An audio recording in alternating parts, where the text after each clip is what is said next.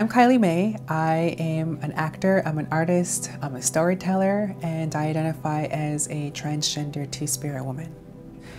Historically, two-spirit people were artists, were educators, were a lot of things, warriors, healers. So I feel it connects me to a long history of my lineage and my ancestors. I sort of just, I guess, walk between worlds.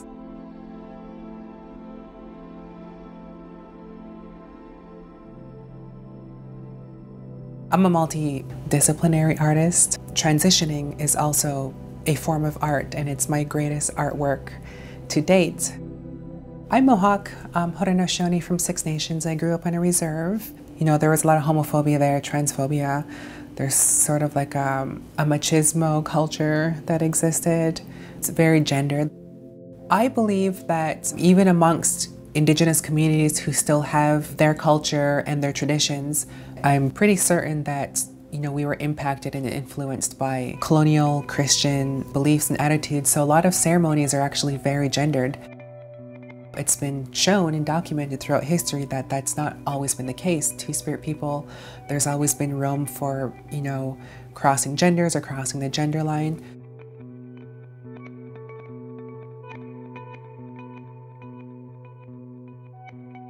I've acknowledged that my mother and my stepfather were kind of, they grew up in the culture and they were, I guess, socially conditioned. I could never come out and, tell them who I really was and live the life that I wanted, so I sort of had to just suppress all of that for many years. I'm able to see where the community still has a lot of learning and growth to do, but I'm also able to see the tremendous positive changes.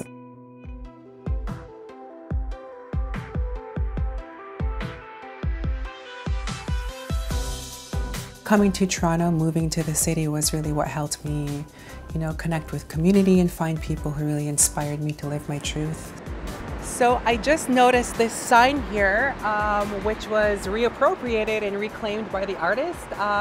They put warrior regalia on this walking person, which I think is so rad. I love it. I really think that me living by example is a way to sort of take up space and to educate people and to really show younger people. I always keep in mind younger generations and youth coming behind me who might need someone to look up to. I know when I started transitioning, there were people who had, I guess, walked the path before me, really inspired me and gave me a lot of encouragement. So I kind of want to do that in the same way.